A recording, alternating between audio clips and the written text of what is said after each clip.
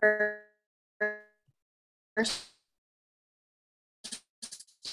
so well, today's agenda, there is Hi, Cindy. I think you're breaking up, Cindy, a lot. Yeah, same here, Enrique. It's bad. Today's agenda. Cindy, can you hear us? Cindy, can you hear me?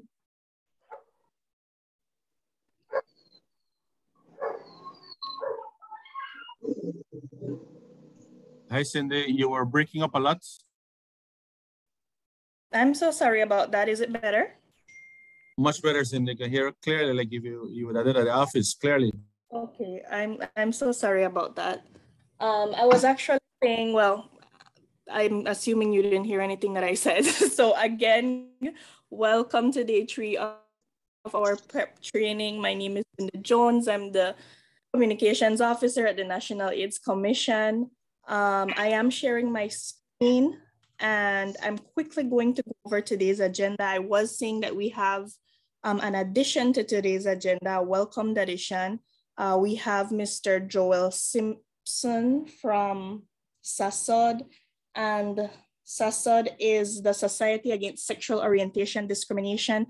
This morning, Mr. Simpson will be speaking to us briefly about the country experience, Guyana's experience with PrEP. So very much looking forward to hearing from him immediately after we begin.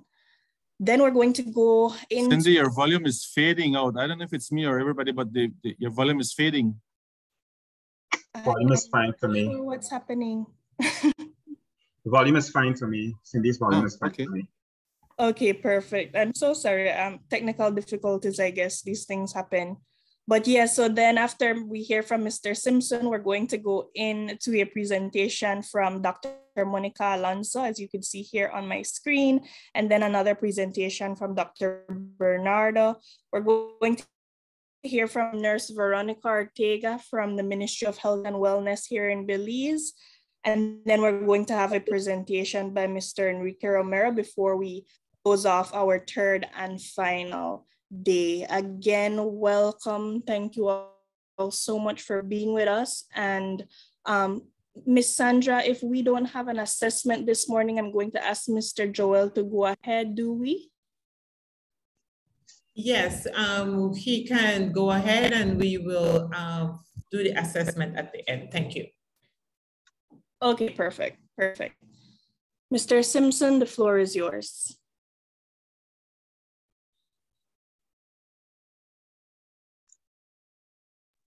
Oh, I was muted.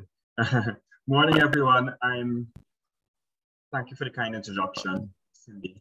I'm Joel Simpson, the Managing Director of SASOD Guyana. And the SASOD Guyana is over 18-year-old human rights organization and movement that's leading change, educating and serving communities to end discrimination based on sexuality and gender in Guyana and the Caribbean. As part of our work as a civil society organization, under one of 3 programs which we implement, we have 3 programs: a human rights program, a homophobia education program, and a human services program. As part of our human services program, we do a lot of work on public health to ensure that everyone has access to services to achieve the highest attainable standard of health, including mental health, which is one of our human rights. And a huge part of that has been working on HIV since 2005, some 2 years after we started, and working on HIV with a particular focus on vulnerable populations who have, for a long time, been left behind. When it comes to PrEP, I'm just going to share a little bit about our advocacy and journey to get to a place where we have PrEP in Guyana. And then I'm going to share a little bit about my own thoughts on the role civil society can play in the implementation of PrEP programs, particularly in the Belize context. For SASOD as an organization, PrEP came on our radar around 2016, organizationally, and we wanted to have this very effective medicine in Guyana and available to those who need it, because we were seeing around the world in the major metropolitan cities that PrEP was a game changer in HIV prevention, is a game changer in HIV prevention. New infections were dropping, rates of new infections were dropping drastically, significantly in major metropolitan cities across the world, like London, New York, Toronto, and so on. And the data was showing that PrEP was very effective medicine, and we need it in our tool of arsenals for HIV prevention. Between 2016 and 2018, we engaged a number of partners to basically start to research the issue. And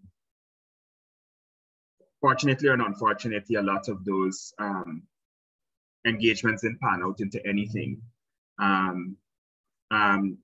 for various reasons. But we included reaching out to Gilead. We had some engagements with PAHO,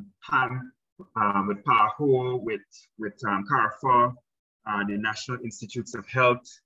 We was also engaged about possibly doing a study, and they wanted to focus within the PrEP study on NCDs. That didn't pan out. So we got to a stage in 2018 where we applied for a small grant from an organization in the UK called Frontline AIDS, which provides, has a rapid response fund for particular countries around the world. And they have a focus on key population issues. And with that small grant, we were able to do a qualitative assessment among MSM and trans people in Guyana, looking at their knowledge, attitudes, get the exact title of the study, the knowledge, attitudes, and delivery preferences for PrEP among MSM and trans persons in Guyana. So I think this is the first kind of seminal thing that we did after 2 years of engaging that didn't result in anything. In terms of this study, like I said, it was qualitative.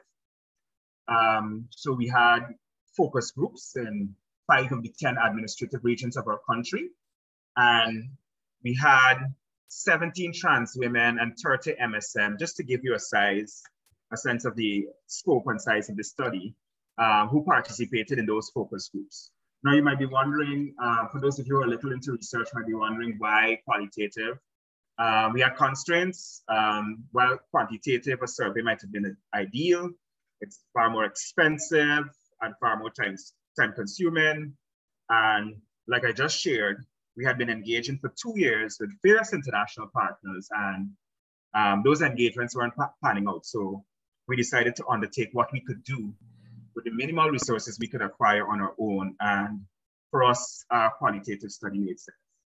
I'm saying that to say that for Belize, that is now at the stage where it's about to launch its own PrEP program, I think it would be important for the government of Belize to undertake a baseline, particularly among, what's the WHO language? Persons who are at high risk for HIV, to see what they know about PrEP, their attitudes towards it, and how they would like to receive PrEP for those who are interested. And I think that will really inform how the PrEP program is implemented. And I think it's really important to hear from the potential clients and not make assumptions. So if it's possible, I would really advocate for some research to be done now and to be done relatively quickly on this. That research will serve 2 purposes for Belize. One, you have some baseline data on PrEP specifically for key populations. 2, you will have information that will feed into program design. Let me just share the 4 key recommendations that came out of the 2018 study. And if anyone is interested in actually seeing the report, it's not a very long report. If I recall correctly, it's about 5 pages. Easy to read, deliberately easy to read and accessible. I could always share it with Shanti, and you guys could receive it after the webinar. But let me share the key recommendations. The first recommendation we made is that sensitization and education on PrEP is needed in the country, in our country context, especially outside of the region which houses the capital city. The urban centers of any country, people tend to have more access to more information and tend to be more knowledgeable. So you really need to fan out that sensitization and education to regions and districts and provinces outside of the capital.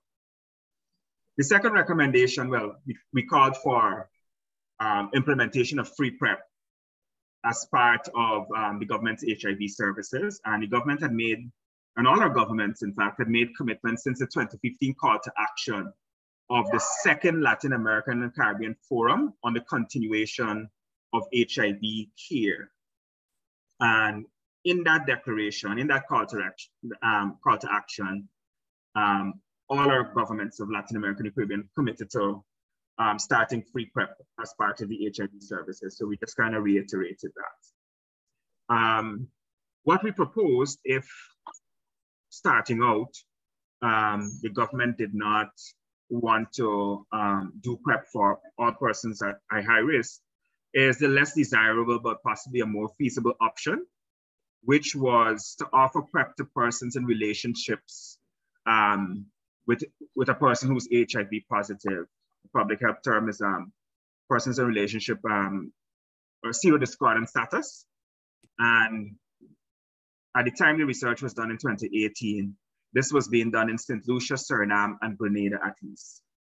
And that is actually how the PrEP started in Guyana. The government actually took up that recommendation. And that is how PrEP started in Guyana in 2019, right? Just a year after we would have released, or months after, we would have released these findings in August of 2018. In terms of the role civil society can play, okay, thank you. Sure, Caleb, we'll share the assessment. In terms of the role civil society can play, and Cindy, just let me know how I'm doing for time. I don't want to run into anybody else's slots, because I didn't have the opportunity. No problem. You could go ahead. Time my intervention. In terms of the role that civil society can play, I think when it comes to PrEP delivery, persons should have as many options as feasible.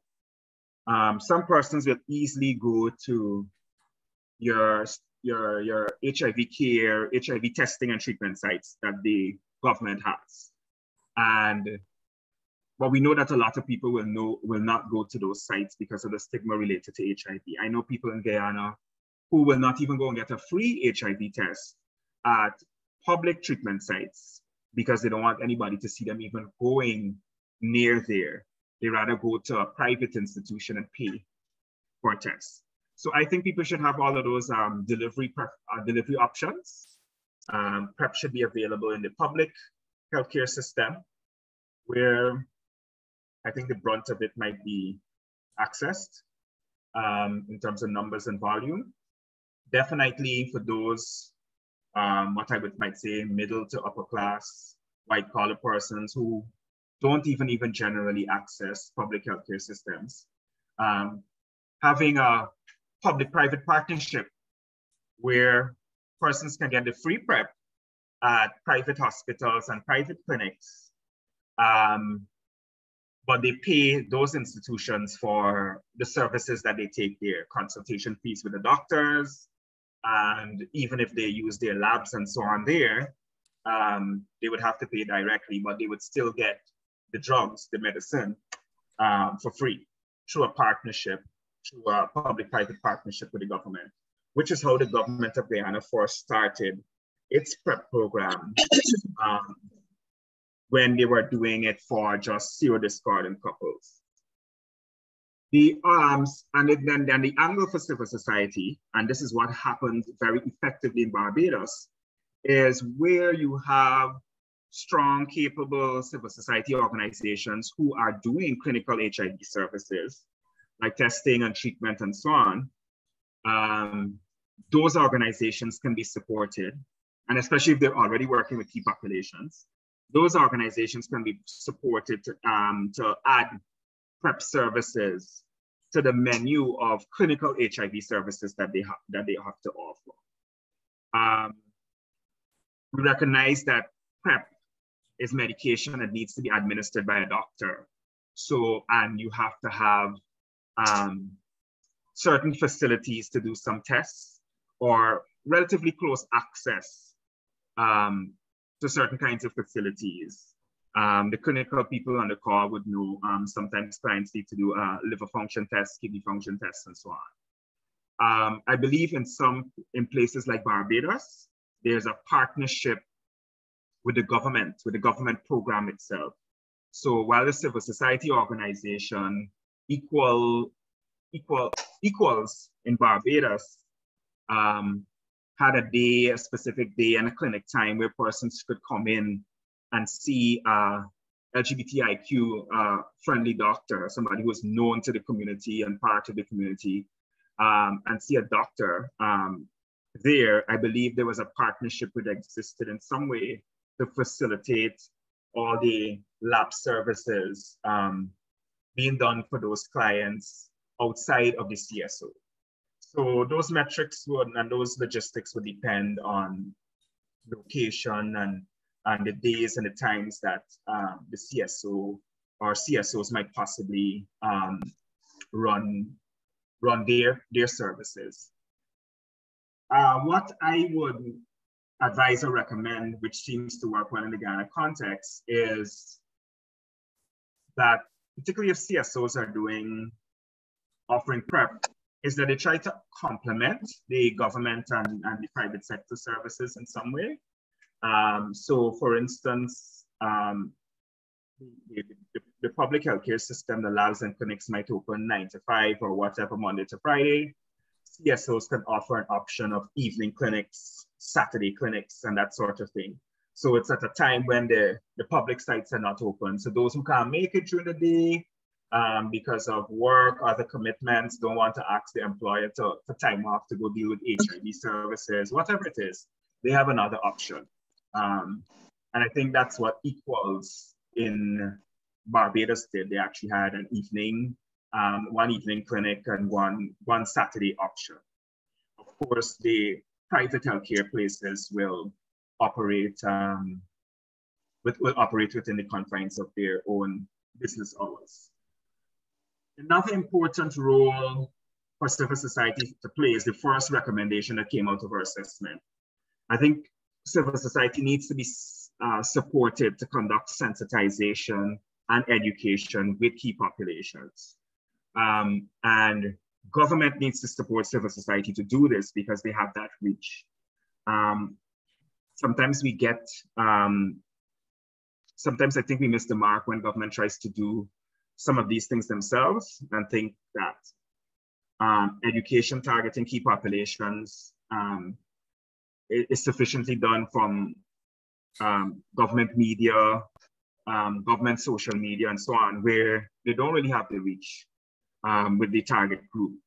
So I'm stressing here that government Belize needs to support the civil society organizations in Belize to do the sensitization and education themselves, because they have the reach and the trust of the communities that they're part of and serve.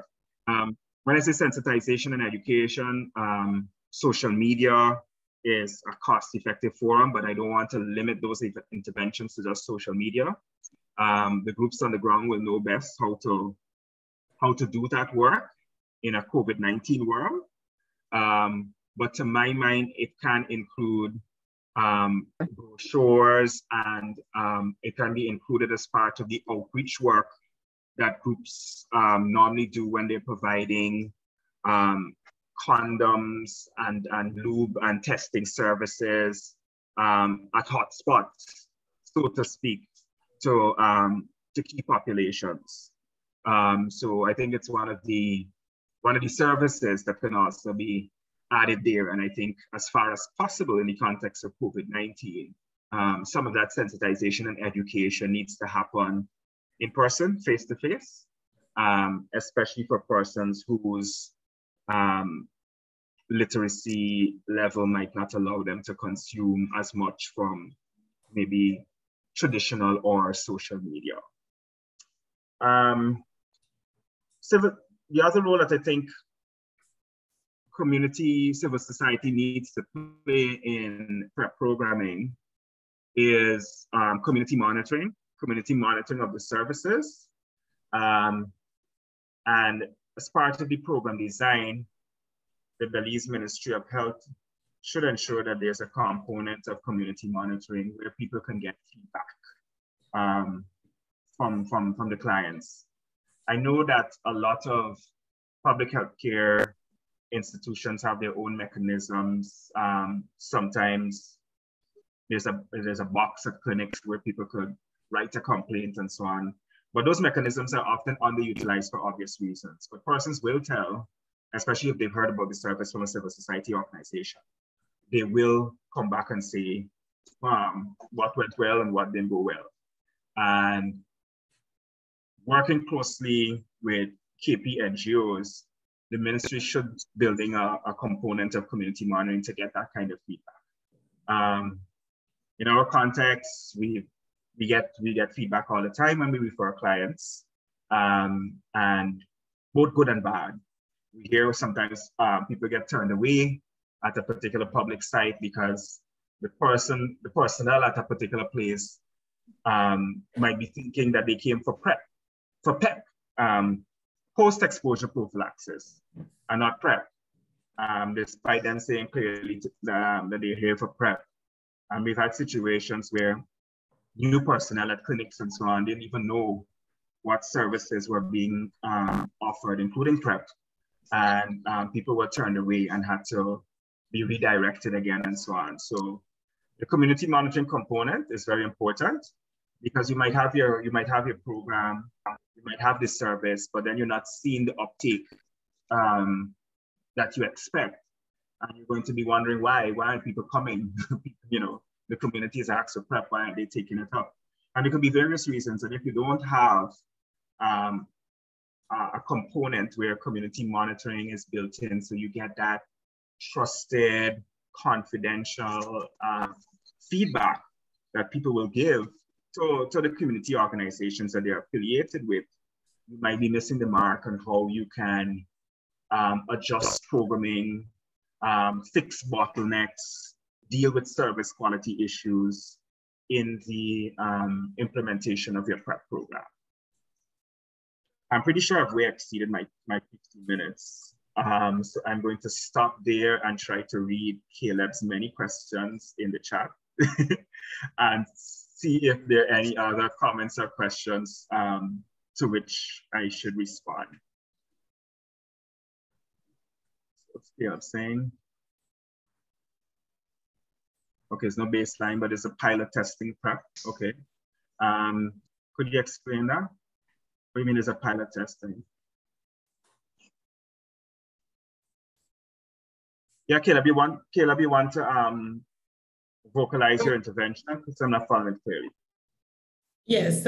I was just going to say, for those who have an intervention, it may be best for you to release your mic, and so that it could be understood clearly, and Mr. Simpson will be able to address accordingly. Thanks. Caleb, go ahead. Joel, in terms of your baseline, was that a focus group evaluation? Was that a sample size of 20 or 30 people? And what did you look for in terms of the people you interviewed to find out their perception of PrEP?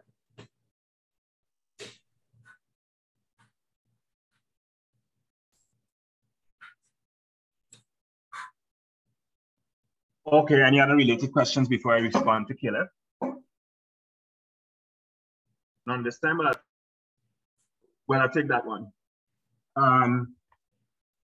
Caleb, we didn't do a baseline in Guyana. I'm recommending that one is done. I think that's the best approach to have. So I was saying clearly that we didn't do a mixed methods kind of study. I think quantitative would be important if the resources are available to do it, because it's time consuming, it's more expensive. We had to undertake our assessment. We did a qualitative assessment. We had to undertake that on our own and find money to do it on our own. So we didn't have the kind of resources that we would ideally want to do a survey, which is what CARFA had recommended between 2016 and 2018 when we were engaging them. You asked some questions, so I shared a little bit about the method, but Caleb, I'm going to share the full report, and I could also share the focus group discussion guide if you think that would be helpful. But I shared a little bit that we did six focus groups of 5 to 10 persons. So in total, we engaged 4 to 7 participants in 5 of the 10 administrative regions in our country. In our context, that would be regions 4 to 6 and 10. So we were very much focused on the urban coastal regions for obvious reasons, cost factors. That's where we could find KPs, and the cost to get to the rural and interior regions, and there's a smaller number of KPs. Didn't make it feasible to do focus groups in those regions.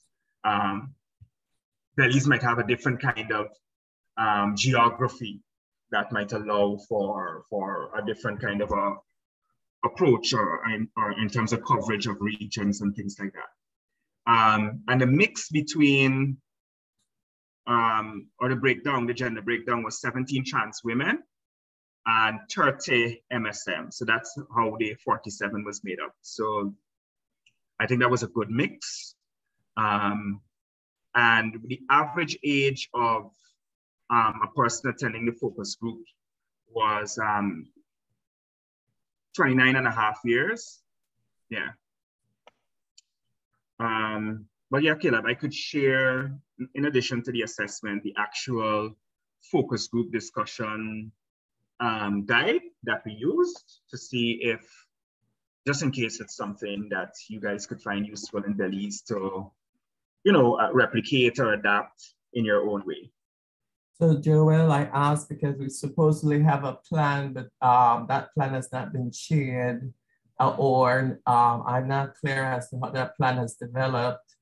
So I asked within the context of the audience, so that's important going forward. I also asked within the context as the oversight chair for the national response. We have a habit here of just tick-boxing our activity and not truly evaluating the effectiveness of our activities. So I'm looking for ways to strengthening that process. So that's my context of speaking to you.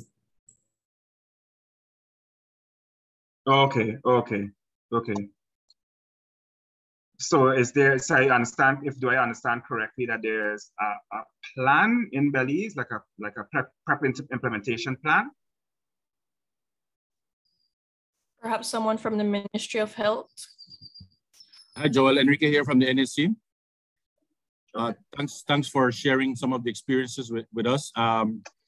Before I answer the question, just to quickly say that as part of our next steps in this plan is for us to, obviously with the support from PANCAP and the PAHO, to engage civil society in the region, Guyana, Barbados, Bahamas, for a session with civil society from Belize so that we can learn from the experiences in some of these countries in our region as to the experiences with PrEP, there is a plan. I have a presentation later on where I will outline some of the things that we have done so far.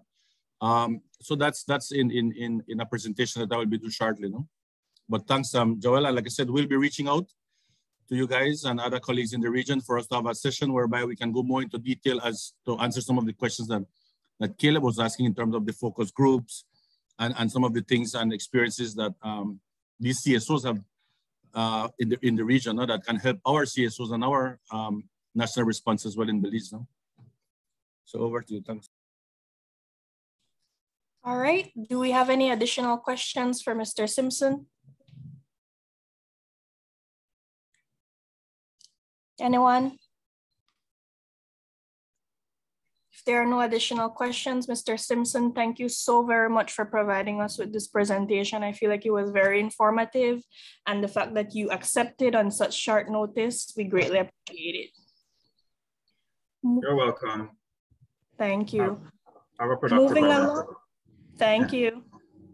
Cindy, can I just Cindy, can I just 1 second? Yes, Sure. I just want to thank Mr. Simpson on behalf of PAHO for actually taking up the challenge at such late notice. And just to inform everyone that yes, there was supposed to be, as part of the agenda, a full presentation on civil society's participation with PrEP, but unfortunately there was an emergency with the person, so it could not happen.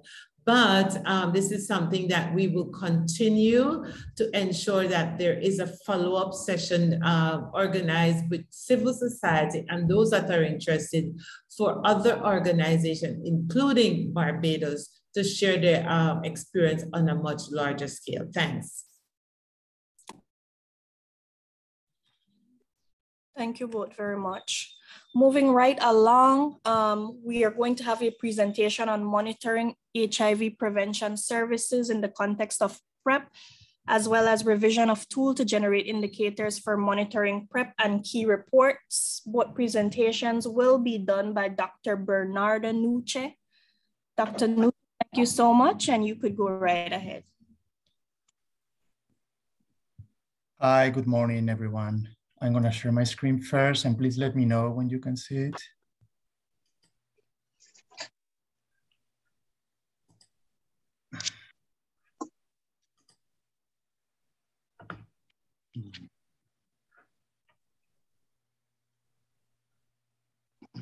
We can see it. Okay, excellent. So thank you very much for giving us the opportunity to present here. My name is Bernardo Nuche. I am an HIV technical officer at the PAHO regional office, and I work together with Dr. Monica Alonso that also, and we support all the aspects related to strategic information for HIV and STI in the region. So our presentation seems to, or wants to, includes or introduce some aspects of monitoring HIV prevention in the context of pre-exposure prophylaxis. That is the stage in which Belize is right now. I'm going to be covering the main aspects of monitoring HIV and STI prevention services among key populations. I will give you some of the considerations that are necessary to build the HIV prevention cascade. That is one of the new, relatively new additions for the monitoring of HIV services that we firstly introduced like 3 years ago after publishing our monitoring framework for HIV prevention services among key populations. And then I will give you a brief overview of the spreadsheet that we have to calculate the HIV cascades and other relevant indicators for HIV prevention, including some indicators for PrEP. So the first thing here, and this is just to complement what was probably said in the previous days of this capacity building, we are talking about HIV prevention services, and HIV prevention services need to be implemented in a context of combination HIV prevention approach, in which we are combining the biomedical interventions such as PrEP and other interventions such as behavioral intervention and structural interventions. So it's only with a combination of these three factors that we can actually succeed in advancing towards the goal of reducing or eliminating HIV as a public health problem and reducing dramatically the number of new HIV infections. Why we consider it's important to monitor in HIV prevention services. First, because this will allow us to measure the coverage and quality on HIV STI services for key populations.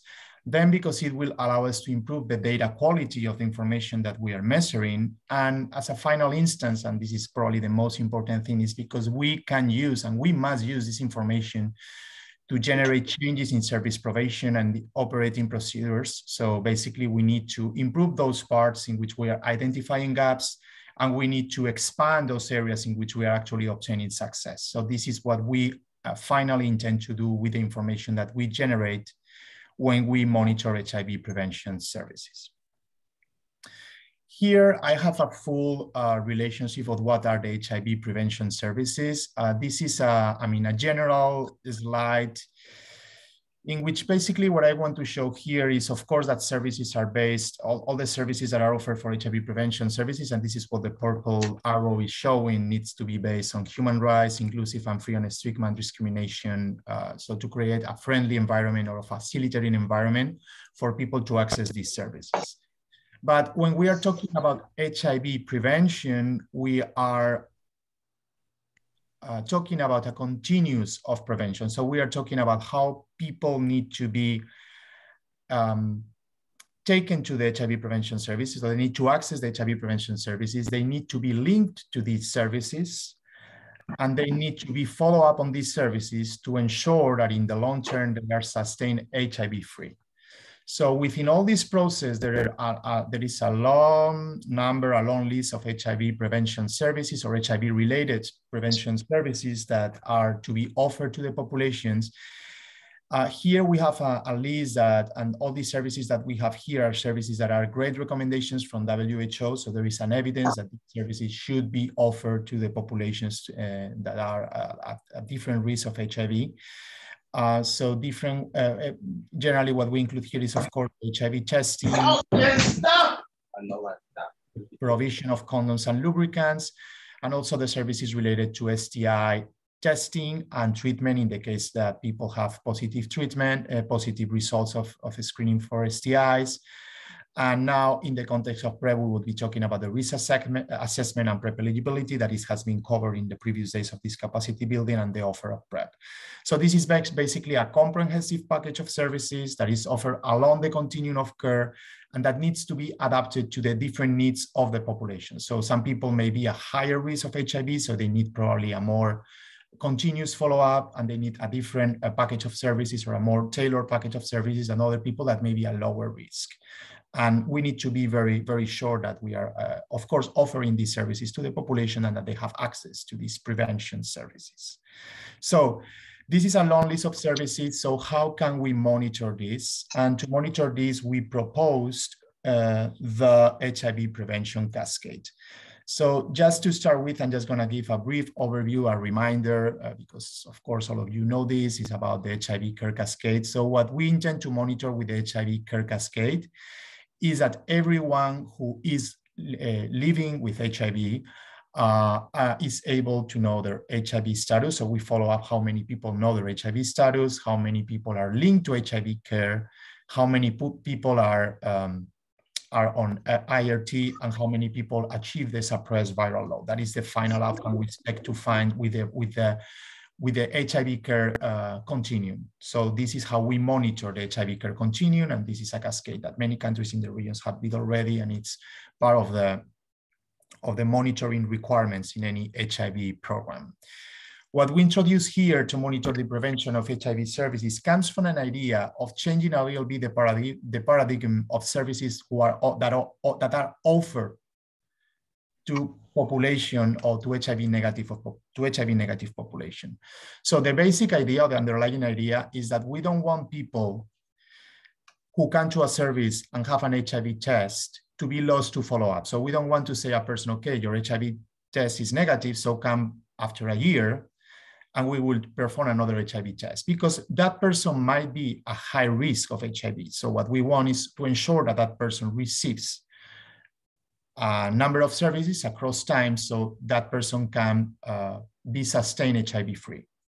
So the way that we monitor this, and I'm gonna go through each of the pillars of this cascade is through this HIV prevention cascade that, as I said, was first proposed in the monitoring framework for HIV prevention services that was published by PAHO back in 2019. So we have a first pillar in which we are going to have an estimation of our key population, and this is disaggregated by each key population, and I will give a little bit more of insights of how to disaggregate data by key population, although I know the country already has some mechanisms to do that. So what we are going to have first is the estimation of our key population that is HIV negative. One way to calculate this may be, for example, to use the data of population size estimates. I know Belize has a population size estimate study. I don't remember which year was it done, but you have that data available. And then we could subtract from that number the total of people who are living of HIV from the spectrum estimate. So we would have like a number, an estimation of how many people of a certain population are HIV negative. Then we go to the programmatic pillars. The first one is going to be that those people who are who belong to our key population are going to receive an HIV test. Some of them are going to have a positive result. So these are going to be HIV positive people who were not aware of their status and that they need to be put immediately in care. But other people are going to have this HIV negative test result. And what we want is to ensure that those people are linked to HIV prevention services. What we mean by linking to HIV prevention services is offering a minimal package of services that allows that this person is actually receiving some of the services that it needs to actually keep or maintain their sexual health, or to ensure that this person is actually linked in a kind of a more strict way to a service. So what we've seen in some countries in the past is that maybe a person that received an HIV negative test receive a package of condom and an informative talk, and that's all that happened until the next visit. So what we promote is a more strict linkage to services. And our criteria for establishing linkage is I mean, we can use either of these criteria. Is first that the person has a medical record open in the service, or that the person receives a screening test for an STI, for example, syphilis, or that this person receives an HIV risk assessment or PrEP eligibility. That is what should be done when you are actually checking the eligibility for PrEP, or that the person is offered PrEP. So this is what we consider that a person is linked to HIV prevention services. After the person is linked, we want the person to be followed up. So what we consider a follow-up in an HIV prevention services is that that person comes back to the service after 12 months or within the next 12 months to have another HIV test. And depending on these results of this person, I mean, what we aspire to have is that that person is HIV negative due to the fact that it has been receiving or it has been linked consistently to HIV prevention services. So this is the general idea of the HIV prevention cascade. And of course, feel free to make any questions if you want. So when we are talking about a context of PrEP implementation, we add some disaggregation to this HIV prevention cascade. And this is what happened here. So the first two pillars remain the same. We have our estimation of HIV negative people, and we have our people who are tested on the services, and we have our HIV negative people here. Because we are implementing PrEP, we are gonna do an HIV risk assessment, a PrEP eligibility assessment for people who are HIV negative. And this is something that was covered by Dr. Peralta and Dr. Sweat in the previous days. So basically you're gonna do these questions, and I will show them afterwards just for a reminder. But you're gonna assess if a person is eligible for PrEP, and you're gonna assess the risk of that person, the risk that that person has to acquire HIV in the near future.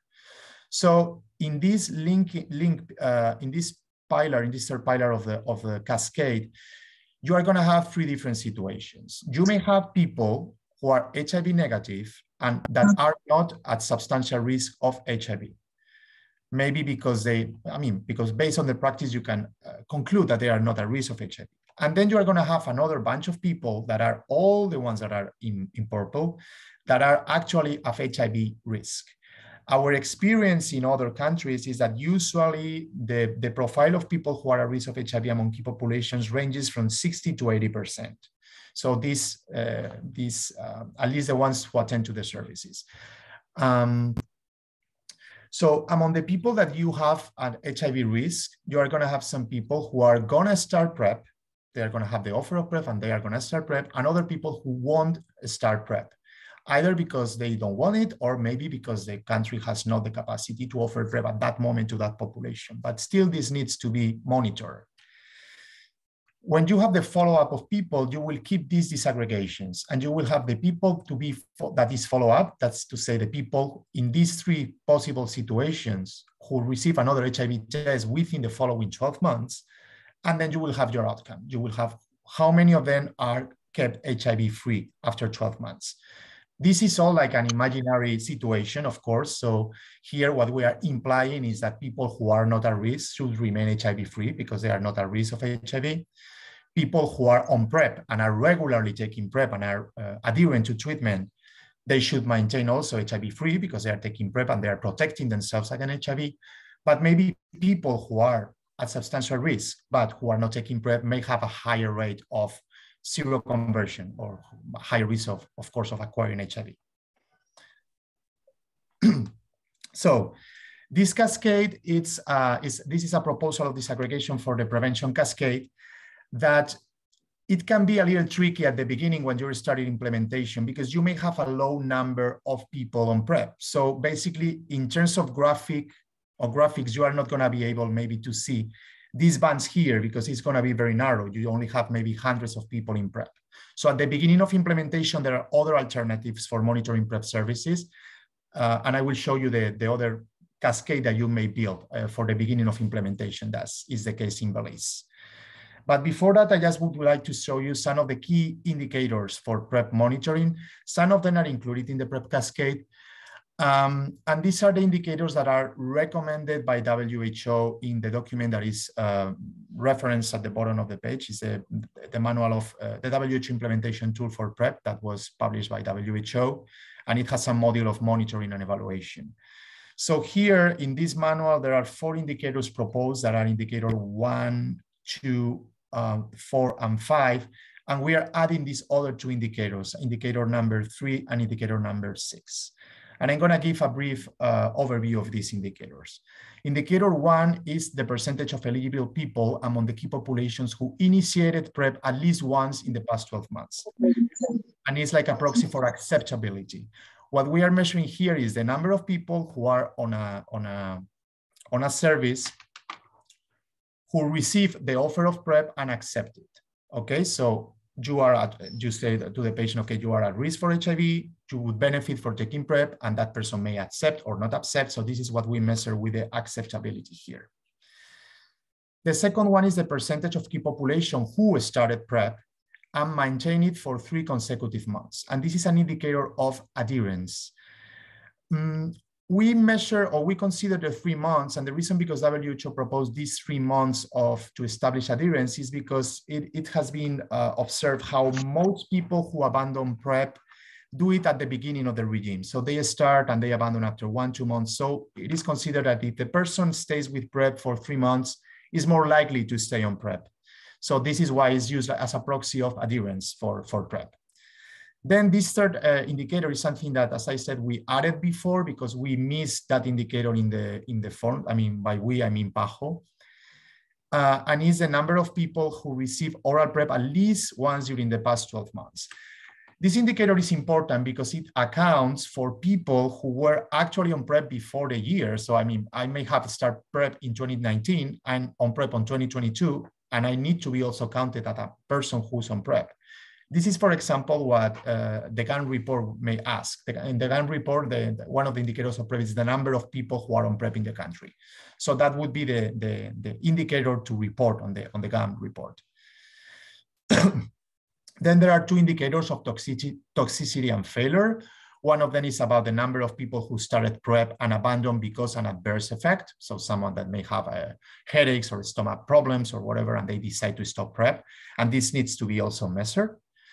And the other one is on failure. So people who are supposed to be on PrEP, but who were HIV positive in one of the follow-ups. The most likely reason for that is poor adherence. So this is why these cases, when this happened, they need to be investigated to be sure what happened with that particular case in which someone gets HIV when they are supposedly to be on PrEP. And I will give a little bit more of insights of that afterwards. And finally, we propose also to monitor some indicators of STIs among people on PrEP. This is a good ¿Dio su email? Me llama al X-ray department que se lo manden. Le da su email al X-ray If your department. mic is on, your mic is on. So as I was saying, this would be important to monitor the STI among people who are on PrEP. You know that there are like some studies that say, oh, the cohorts on PrEP had a higher rate of STI. That's not exactly true. What happens usually with the cohorts on PrEP is that you are doing a higher screening on these populations. So you are finding STIs that you wouldn't find otherwise. But it's important to monitor this also as it's a good opportunity to have this information. So as I was saying before, this cascade that I showed that includes is the HIV prevention cascade, the standard HIV prevention cascade with PrEP disaggregations may be complicated to do. I recommend it to do it, but it may be complicated to have a very graphic impact on it when you are starting PrEP, because you are going to have a very low number of people on PrEP. So it's that you are not going to see it because the number is very small. So we also propose this cascade to monitor the PrEP services. And this is a cascade that only includes the number of people who are on PrEP. So here we have a first pillar that is basically the number of key population that is eligible for PrEP. So the estimate that may be actually the purple part of this third pillar here. And then, and there is also another way of doing it. I think that Belize used last year the PAHO PrEP planning tool, and there is like a way of estimating the number of total need of PrEP on that tool. So you can also revise that to have or to calculate this first pillar based on the information that is available on the country. Then you are going to have the number of people who are evaluated for PrEP, so the risk assessment. And among those people, you're going to have the number of people who are on PrEP. So you can know how many people are actually on PrEP here. And then when you do the follow-up, that maybe after 12 months, you can have the people who continue on PrEP, and here you will have the status of HIV of people on PrEP.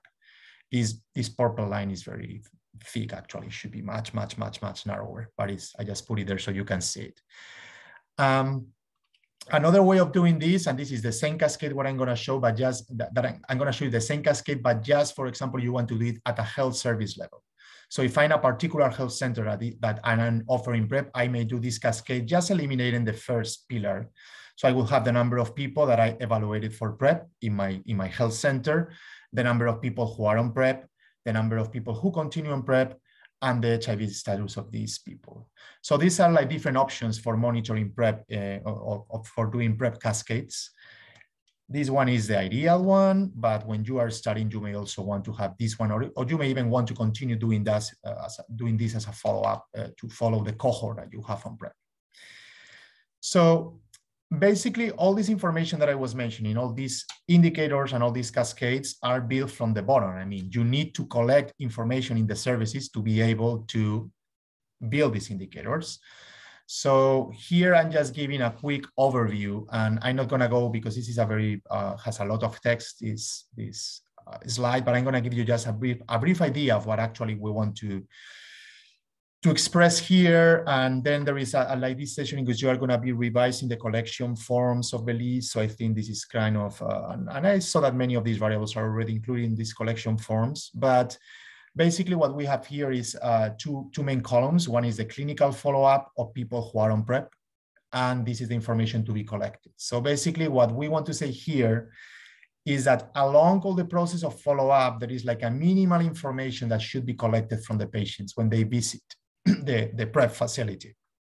Basically, this includes the HIV test results. This includes all the metabolic measurements that may be done, like for example, creatinine measurement, and then all the STI and hepatitis testing. So this is going to allow you to have, or this is going to give you the opportunity to build the indicators that I was mentioning before. So this is part of the things that need to be implemented within the health services, the fact that we need to collect this information. Just a couple of quick considerations. I was mentioning before that the cascades are usually disaggregated by key populations.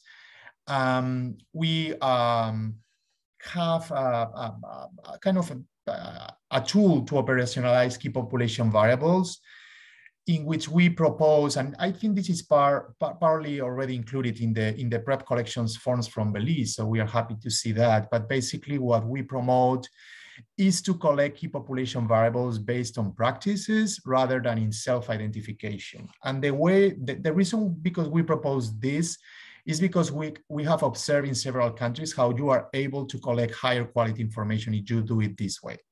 So we propose this number of questions that are, the first is the sex assigned at birth for the person. Then we ask which were the sexual relationships of that person in the last 6 months, if it were with men, with women, with transgender women, with all of them. So it's a way of giving them more options so we can maybe scratch more information. And especially with MSM, sometimes it's challenging to identify MSM in some context. So in our experience, this can help to identify more MSM in the services. Then we have questions about the sex work. So if the person has exchanged sex for money, and also the fact that they are sharing needles or syringes to inject substances. We include also the drugs, and not necessarily the drugs, also the hormones here, because after all, the risk factor is sharing syringes and needles, right? And then we have a self-consideration variable, basically meant to ensure that we are not losing any information of transgender people. So this is the tool that we propose. Is also in our monitoring framework, and we have good experiences applying this way of categorizing key populations in other countries. So it's an approach that we recommend. That as I said, I saw that it's kind of included already in the data collection forms that Belize is, or that you are going to be discussing late afterwards. Here, just for the prevention cascade, and I'm not going to go deep into this because I'm pretty sure this was covered in the capacity building. This is the risk assessment of PrEP eligibility assessment that that is necessary to disaggregate the information of the cascade, as I showed before.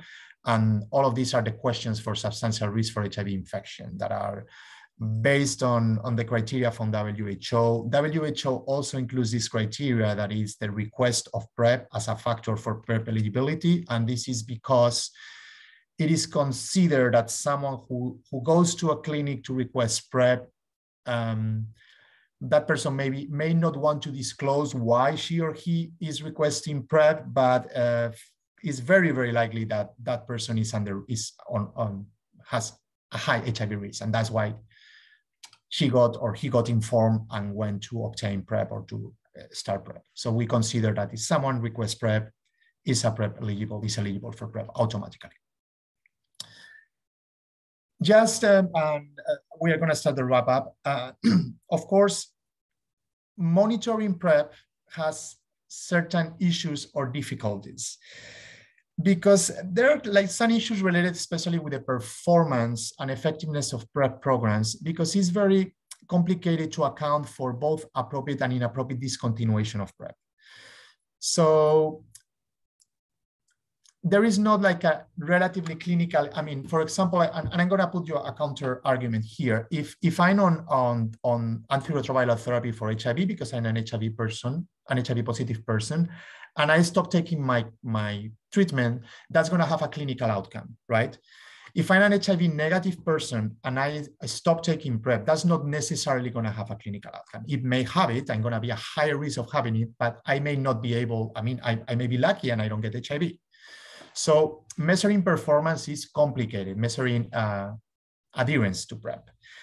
For example, we may have another situation. We may have someone who is an MSM who's taking PrEP on a daily basis, or is prescribed PrEP on a daily basis, but that person is informed and he learns, oh, I may take a PrEP on demand because my risk is very sporadic, so I prefer to take PrEP on demand.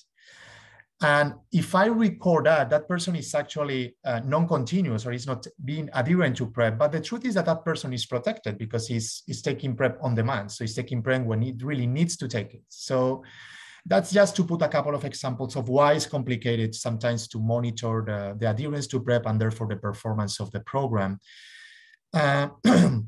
So due to these patterns, to all these variabilities, it's very important that we have a robust unit identification system. So we are able to catch all these patterns of individual risk, adherence, and that we are able to analyze and interpret the patterns of PrEP used in our cohorts. And so this is an essential component to actually reinforce the PrEP, follow up the PrEP monitoring. But finally, to complete this, what monitoring PrEP services is gonna give us is an opportunity, as I said before, to improve our services, to improve those things that are not working well, or to expand all those things that we are doing well to other services. So for example, we may determine why people who are offered PrEP based on that indicator of acceptability that I showed you before, we may have a low acceptability of PrEP in a certain service. So we may say, okay, why this is happening? So probably we may need to reinforce information campaigns and demand generation to increase this acceptability, right? Also, we need to know why people abandon PrEP. So people may abandon PrEP, yes, because they are having some toxicity, but this is not usually what happens. Usually the reason why people abandon PrEP is because it requires some discipline, right? So you need to go to the service, you need to collect your medication, you need to have follow-up appointments. So this is basically that if you are having a high level of people, a high number of people abandoning PrEP, you may consider review your model of services. You may consider to introduce multi-month dispensing, or you may consider to include PrEP on demand for people who are actually have that risk profile for PrEP on demand, or telemedicine appointment, or for example, HIV self-testing. So everything that reduces a little bit the burden of people having to attend to a service is gonna for sure help to increase the adherence to PrEP. And then you may have also the monitoring of why people who are on PrEP acquire HIV. And this is kind of related with the second point, is usually people who had abandoned or are not being fully adherent to PrEP. So you need also to improve those approaches to increase adherence to PrEP in your community. Now, well, this is basically, most of the information that I share with you here is in this document, and you have the link down there, is the framework that I mentioned before, the framework for monitoring HIV STI services for key populations. And it includes all these lists of indicators, all the cascades. You can actually identify how you can build each of these pillars. And it has been used in several countries to monitor HIV prevention services. We have some success stories of monitoring services in other countries. And it can be a very useful tool, definitely, for you to monitor PrEP services. And I'm going to go now, and I'm going to do this. Well, here we have more further reading, and this is also the other documents that were relevant to prepare this presentation, and that are good reading if you are planning or on a monitor, or you are organizing a monitoring plan for PrEP services in the country. Now I'm going to show you and just a quick overview of a spreadsheet that we have developed that helps to calculate most of the indicators that are on this monitoring framework. So let me stop the presentation here. And I'm going to show you the Excel file. Let's see.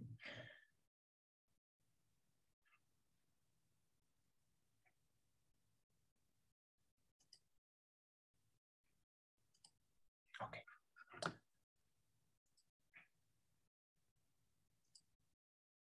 Okay, so I'm going to be brief about this. This is file that was already shared with Sandra Jones, so I'm pretty sure she will make it available for you. I'm going to go through a quick overview of what is in this Excel file. As I said before, this is a tool. I mean, I don't want to call it tool. It's like a spreadsheet we developed when we were working with some countries in implementing the measuring of those monitoring indicators that helps to calculate these cascades and indicators based on the data that are available in the country, okay? So I'm gonna go tab by tab very quickly. This is the first tab. The first tab is about the list of indicators. Here we have a relation of all the indicators that are included in the PAHO monitoring framework. This is an exercise you may do if you want. Is basically marking here which of these indicators are available in the country, which ones may be calculated from the information that is available in the country, and which ones are not available under any circumstance. So you can have like a mapping of what is the possibilities that you have to obtain these indicators, a general mapping. Here you have a tab for data entry, in which you introduce the information. Here we have it disaggregated by MSN and transgender women, but we have other versions and we have also the sex workers. So this is basically about introducing the information that you have on the different populations in order to build the indicators that you want to build, and also the prevention cascades that I was showing you before. So you have all this information about key population group sizes, and this is information that you can introduce manually. Then you have the prevention cascade indicators. So you have the number of people who are linked to HIV prevention services. And here you have the criteria for linking to HIV prevention services that I mentioned before, the number of HIV negative who are followed up in HIV prevention services, and the number of HIV negative who remain HIV free after 12 months. So these are indicators that, as I said, you introduce manually on these cells here. We have also the HIV prevention care cascade indicators if you want to build the HIV prevention cascade disaggregated by key population. And then we have some indicators for PrEP disaggregations of the HIV prevention cascade. And these include all the indicators on PrEP that I was showing you on that slide that had the HIV prevention cascade with all those purple bands there that were showing the people who had a risk assessment and were on PrEP or not on PrEP. So you can introduce that information here. And in this method and measuring tool column, you have basically the explanation of what do you need to introduce. So here, what you are going to obtain is like a data output. This is calculated automatically from the data that you introduce here, and it's going to give you all the indicators that you can build depending on the information that you were able to introduce in the data entry section. So this is just, and there are like some data that were introduced by some country here, but basically this is going to give you the relevant indicators that you may have according to the information that you introduced in the data entry. And then here we have the HIV prevention cascade. This would be calculated basically from the data that you introduced in these first two sections, the key population size and the HIV prevention cascade indicators. So you can kind of automatically build your HIV prevention cascade for the population, for the target populations, in this case, the MSM and the transgender women, right? As I said before, we also have this cascade that includes the disaggregations for PrEP. So this comes, as I said, from the data entry, from all this section here that is about the PrEP disaggregation for HIV prevention cascade. So you are able to complete this information. You may have this HIV prevention cascade built for the different populations in the country. And finally, we also have like what we call PrEP dashboards. And here we may be able to build the HIV prevention cascade that is the second one that I showed you, that only includes people who are on PrEP. So that allows a higher or a more specific monitoring for people on PrEP. So this is basically the spreadsheet. Of course, if you have any interest in using it, we are happy to provide like a direct conversation on using this tool or this spreadsheet. But basically, this is about entering the data that you have available in the country, and then you will have an automatic calculation of the prevention cascade with the relevant disaggregation you have them available. And if you introduce the PrEP information, you may also have these PrEP cascades that I was showing. So this kind of complements the information that I provided in the PowerPoint presentation. So this is all that I have. And of course, now I'm more than happy to take any questions or comments that you may have. I don't know, Monica, you are there and you also want to add something to what I said. And thank you very much for giving me this space in this meeting. Thank you.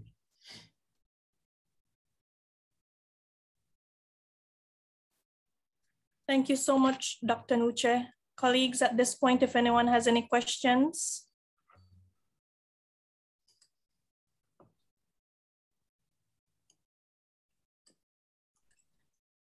Any questions or additional comments?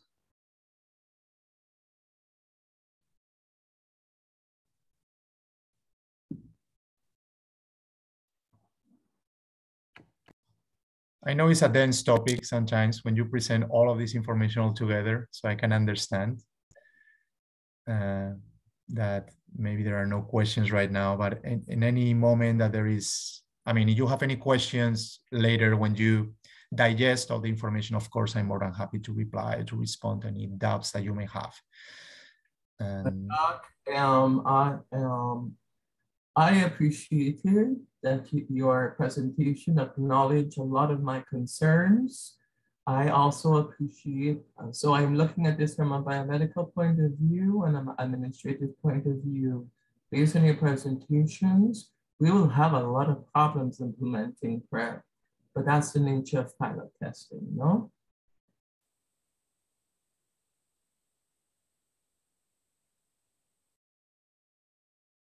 Yeah, I don't know you were addressing me a question, Caleb, or I missed something on your statement that I appreciate. Okay. Thank what you said, because it acknowledged quite a few of my concerns. So it makes no point to ask a question at this time, since the rest is really administration. Mm-hmm. Yeah, of course. Yeah, sometimes this most in our experience with we have been starting with the monitoring, especially of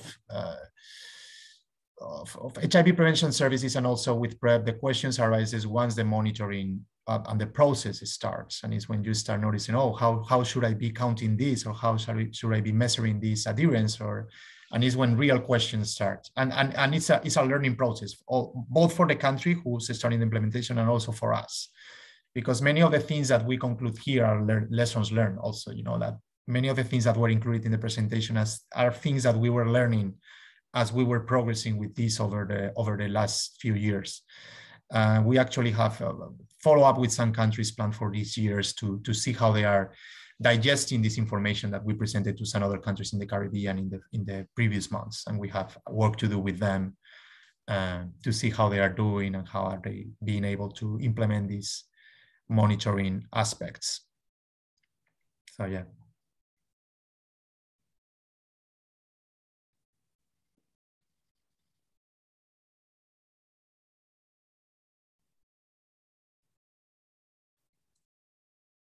And of course, Caleb, we will share the slides. Yeah. Thank you.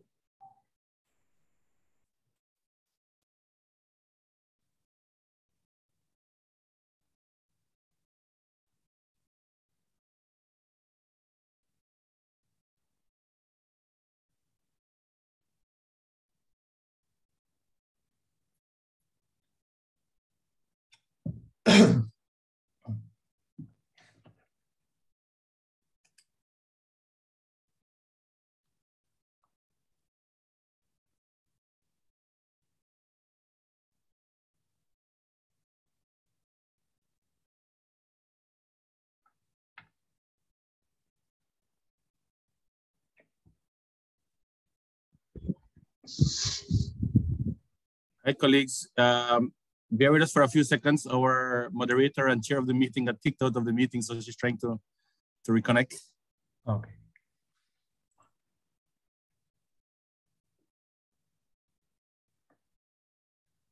Okay, so that's all from my side. I'll stay here, but thank you very much, everyone. Thanks. Thank you very much, Bernardo, for this great presentation. And as colleagues have mentioned, even from day one, we look forward to the package of presentations so we can share. Obviously, there's several activities, as you will see in my presentation later on shortly, of follow-up discussions and consultation sessions and so forth, no, regarding the plan for us to pilot the PrEP and then get the information from there, no?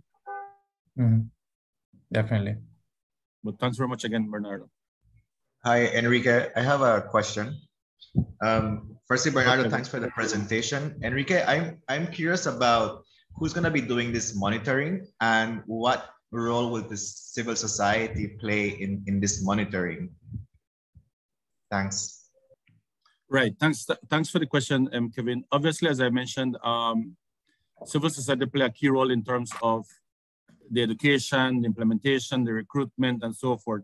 And even in terms of the M&E, but there is the M&E subcommittee coming out of the, you can say the country team.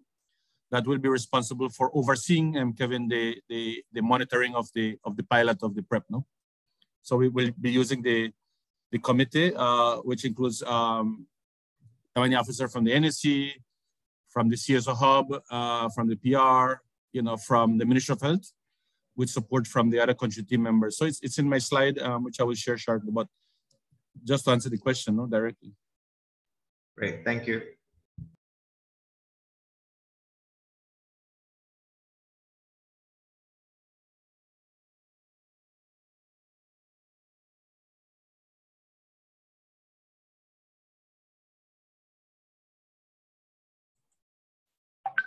Can I comment while we're waiting for the moderator? Sure, go ahead. Go ahead. Okay, yes, she's back. Thanks, Cindy. Oh, well, can I still make a comment because it was related to what was... Sure, Monica, go ahead. Go right ahead. Okay, thank you. It's regards to a little bit the role with regards to monitoring and civil society, that was just commented. And actually, what was presented is in the monitoring of PrEP and the monitoring of the HIV prevention cascades, these are basic functions of the ministry, right? For their accountability of what they do and how they're doing it. But of course, it is very important for the civil society members to understand how this monitoring is done and be able to comprehend the data that is put out, right? So we understand, oh, where does this come from? What is this representing, et cetera, to be able to also contribute to that transparency and accountability function. So I think that it's important for civil society to understand what we are talking about when we talk about PrEP cascade, right?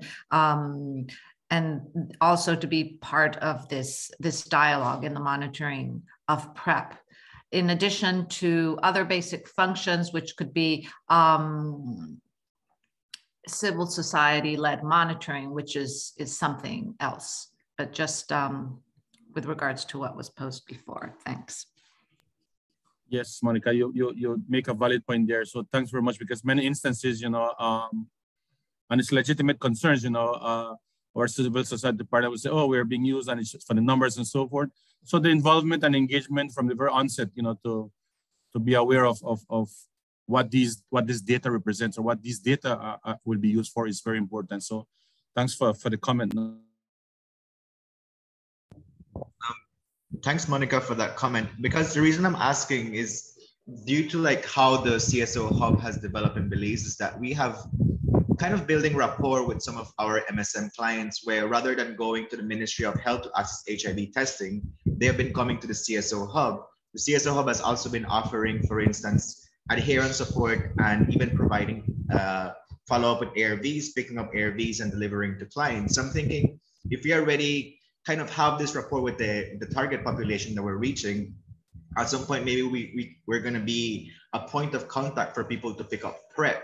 So it is I'm thinking that it's also of great value that at some point the CSO hub or CSOs, they kind of have a mechanism where they're able to follow up with the clients that are picking up PrEP, because even when it comes to disclosing sexual orientation or gender identity, we kind of have a way how we maneuver that situation. So if we want to have data that's meaningful into the process, it kind of needs to go in two ways to ensure that we are monitoring PrEP properly. So that was my trend of thought when I asked who is going to be doing this monitoring and what role the CSOs play in this.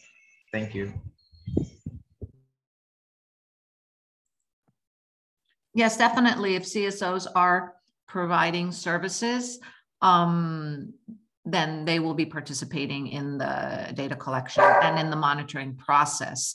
I kind of just wanted to kind of highlight that this was a function of the governance, right, process in which the government and the program are leading it, but it is everybody has to participate. And even if they are not participating directly, just by knowing what's going on is very important. But in your case, if the CSOs are, or the CSO hub is providing services that are included in what we were representing, then they will also be collecting and monitoring, and there could be further disaggregation by the different, as Bernardo mentioned, by the different sites, et cetera, right? So all that is part of the monitoring, and you're correct, then they would be participating in that. Over.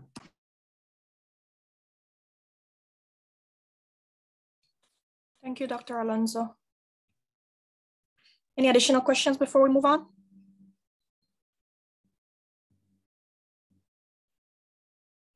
No?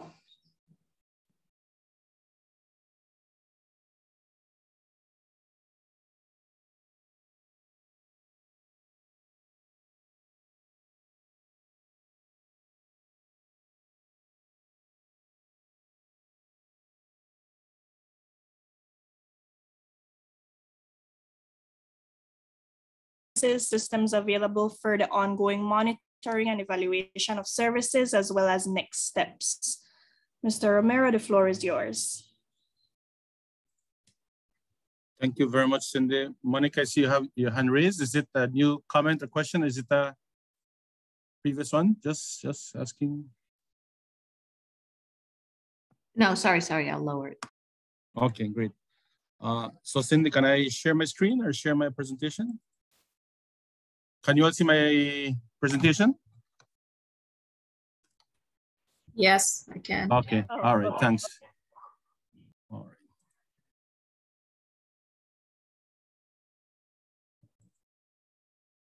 Okay, so good morning, colleagues. So I will be doing a quick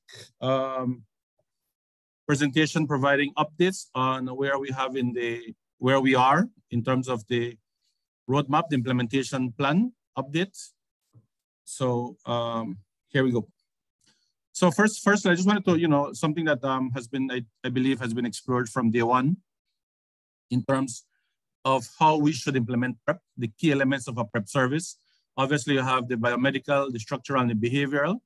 And obviously, under the biomedical, we look at the HIV testing, the PrEP, and PrEP condoms and lubricants. Under the structural, we look at decriminalization of transmission and of key populations, gender and gender violence approach, laws to protect rights, interventions to reduce stigma and discrimination, behavioral as well, looking at counseling on risk reduction, looking at peer educating programs. And just by looking at this slide, when you look at the elements to consider when implementing PrEP, I just want to share with you that some of you may be aware that the National AIDS Commission, with support from PANCAP and the Human Dignity Trust, we have developed and proposed anti-discrimination and equal opportunities bill, as well as a criminal code amendment bill that we plan to table into Parliament pretty soon. And that legislation looks at the protection of 22 characteristics. So we're currently in discussion, finalizing consultations with cabinet members, the government, first of all, to get a gauge on the political will and go from there. So that's a huge step that we're taking in terms of looking at the structural barriers, that impede or hinder access of services by key populations particularly. As well, when I look at the element of behavioral interventions, again, exciting because under the new new Global Fund grant, and I must take the opportunity again to thank Ms. Carmen Gonzalez, who has been very, very, very helpful in providing guidance as our fund portfolio manager.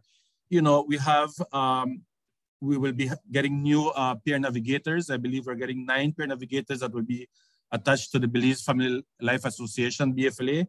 We're getting 6 that will be attached to the CSO hub. In addition, we have the adherence counselors in the Ministry of Health. We have the social workers.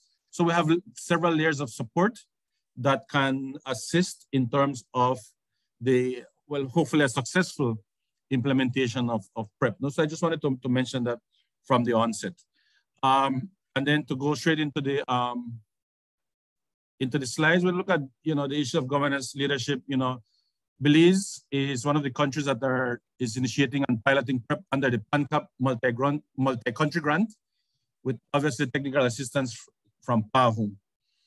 And just want to mention again that this is one of the key interventions from our new National Strategic Plan for HIV, STIs, viral hepatitis, and tuberculosis for the period 2021 to 2025. And this is in an effort to achieve the UNAIDS 95 goals and NEs by 2030.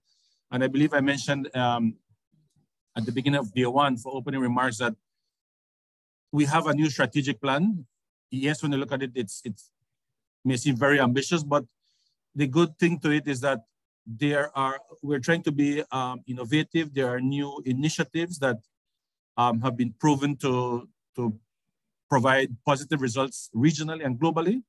So we are taking on those new initiatives, and we're being supported obviously by colleagues in civil society as well as the Ministry of Health and Wellness. So the new, like I said, the new Global Fund project for Belize 2022 to 2025 will support the phased full implementation of PrEP. And as I mentioned earlier, again, and has been previously mentioned, the pilot will provide critical information, you know, the monitoring and data and so forth to help inform how this phasing out will take place. A national team has been established to support the rollout of PrEP. And I must say that this national team has been in existence for a while now, for some years now. It was a team that was spearheading the development of the NSP, the submission, development and submission of the Global Fund grant. So it's the same team, you know, that will be overseeing the implementation of the piloting and subsequent implementation of PrEP, no? And the team consists of representation from the Ministry of Health and Wellness. Sorry, I missed the word wellness. The Belize Family Life Association. We also have a new principal recipient for the Global Fund grant, which is the National Health Insurance. So they have been involved in the discussions. Obviously, the National AIDS Commission serving as the country's coordinating mechanism, and representation from the Civil Society Hub, which again represents various civil society organizations in the response. No? Let me see. Yeah, we have also, we were informed by the previous, the outgoing interim PR, which is UNDP, that the HIV and syphilis duo kits should be arriving. I believe it's either today or tomorrow. So that is good news. The Ministry of Health and Wellness also informed us that Truvada is available for the piloting, which is excellent news as well. And I just want to mention also as part of the updates that in April 16th of last year, the National AIDS Commission coordinated a consultation session with transgender persons in Belize to discuss a package of services, you know, to be included for them. This obviously included PrEP. And as well, I just want to mention that in this session, we had the participation of 10 civil society organizations from Belize, as well as representation from the Ministry of Health and Wellness, the National AIDS Commission, and the National Health Insurance, and UNDP as the outgoing principal recipient as well. Also, just to mention that on September 3rd of last year, the NAC again coordinated a work session with MSN and transgender persons in Belize. And the purpose of this work session, was to review and discuss the package of services to be provided to MSM and trans as per the operational plan, which obviously includes, you know, HIV self-testing, pre-exposure prophylaxis as some of the key initiatives. And again, during this consultation session, 5 CSOs participated, along with the PR, the National Commission, the Ministry of Health and Wellness, and our good friend Caleb. It was a participant in both of these sessions, along with other civil society members. No? Again, when we look at the pilot phase, the sites that were identified for this pilot phase are the Belize Family Life Association, We also looked at Matron Roberts Health Center. And again, CSOs will be supporting the community outreach, promotion of the service, recruitment, referral/accompaniment, etc. And as I mentioned a while ago, under the Global Fund grant, we are getting 9 peer navigators for BFLA, 6 for the CSO hub, and as part of their terms of reference, definitely pre-exposure prophylaxis is embedded in the terms of reference. We also, well, obviously these 3-day training on PrEP and NPEP spearheaded by PAHO with support from PANCAP and the Global Fund is part of the plan.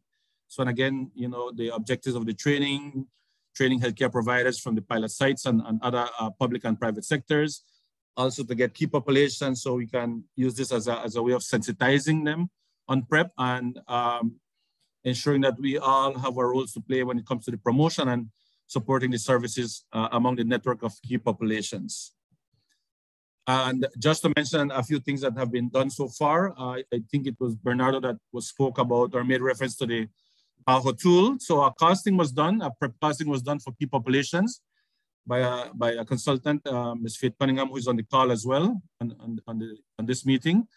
So using the tool, you know, the costing was done. So that's part of the overall planning as well. And again, it's important for us to, as part of our resource mobilization plan and advocating for more funding from the Ministry of Finance, from the Office of the Prime Minister. No? We also, as part of the updates, we have also, the Ministry of Health also completed the revision of the guidelines for pre-exposure prophylaxis. So the guidelines have been completed, and I must say again that we adopted guidelines that were prepared by PAHO PANCAP. So we did revision, and so that has been completed as well. We also, you know, the Ministry of Health and Wellness also, you know, they have completed the follow-up forms. So all these are available and should be printed pretty soon. Also, the forms for PrEP screening, as well as the notes on procedures when initiating PrEP for the first visit. All these forms have been revised and completed by the Ministry of Health and Wellness. Going into information, communication, and education, IEC materials. The ones you see on the screen are the IEC materials that were produced by PAHO and PANCAP. And these materials have been adopted by us in Belize. And the messages, you know, and the graphics and everything was developed by PANCAP and based on regional consultations and inputs with key populations. So we have already received locally 3 quotations from 3 printing agencies. Those quotations have already been submitted to PANCAP. So hopefully pretty soon we should be getting, you know, printing postcards, pamphlets, posters. We also intend to print the testing algorithm, to print the HIV guidelines, the screening forms and the intake forms. So all of these, like I said, have been sent to PANCAP and should be printed soon. No? So these messages will be tailored to the Belizean context.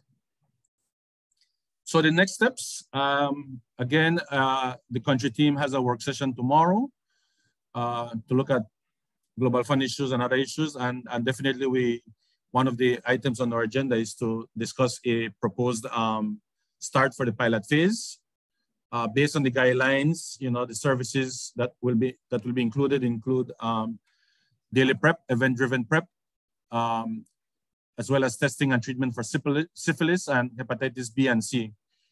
Again, ongoing monitoring of the pilot phase. This will also include in-country capacity building for the pilot sites by Colin Lord from New York. And again, this will be supported under the regional PANCAP Global Fund grant. Again, based on the monitoring and evaluation of the services during the pilot phase, like I said, the information gathered, the data gathered will assist the country team in terms, in particular, the Ministry of Health and Wellness in determining the the rollout of the services to other key facilities. Because remember, we're starting with Matron Roberts and Belize Family Life Association, who will be working closely with the Civil Society Hub and its members. Right. Also, as was mentioned earlier, the Nationalist Commission will collaborate with PANCAP and PAHO. We want to organize a session with for civil society organizations in the region to share their experiences with our civil societies in Belize. You know, we had Sassad Joel, you know, talk a little bit and some of the things he mentioned, even though it was a brief presentation, are very interesting. So we want to learn more. We need to know more, and so that we can adapt some of these, or modify it so that it can work for us. So that's an activity that we will be planning very, very shortly, as well as I think somebody had spoken about the focus groups. Again, this here that you see on the screen is the for the pilot, the purpose of the focus groups, how it will be done, separate consultations, asking a few questions. So again, this focus group as well is an activity that we should be planning very shortly. And obviously, again, would be led primarily by our colleagues in the civil society. I think Kevin mentioned some very important points, of the rapport and the networking, and we want to strengthen that. That is the direction we want to go, to ensure that our key populations, have that trust with the civil societies, so that there's linkage then to the healthcare facilities when needed. No, so that is the direction we definitely want to go. No, yeah, and that brings me to the end of my very brief, what I hope informative presentation. So, if there are any questions, please feel free to ask. I believe there are other colleagues from the country team on the call as well that can chip in and answer some questions as well. No? So back to you, Cindy. Thank you, Mr. Enrique. Taking questions at this time.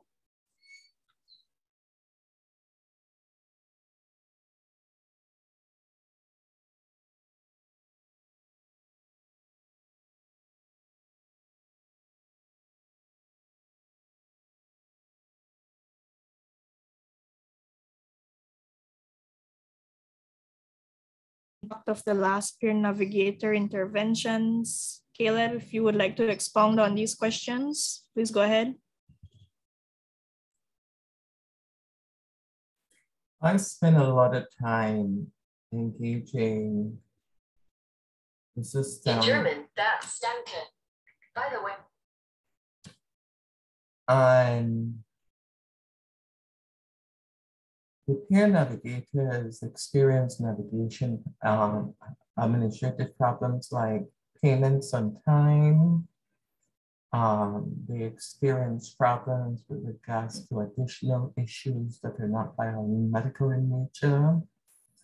And information is collected from them where nothing is learned more, the lessons learned aren't socialized broadly. So the system knows has the same level of knowledge when they started versus when the program is taught.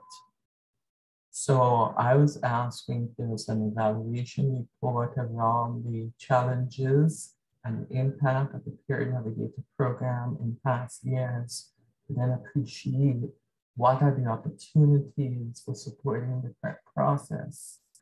That's one. Two, I was also asking the question around whether the availability of Truvada would be limited to 50 or 100 people, or it would be adjusted according to the evaluation process.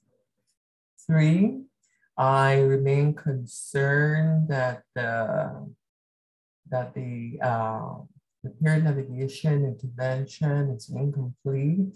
As again, we're talking about PrEP, but I will repeat this again, we don't live single issues and single identity lives. And as long as the system insists on ignoring that, what you'll have is an adherence problem. And A couple of the presenters pointed out what the adherence problems are.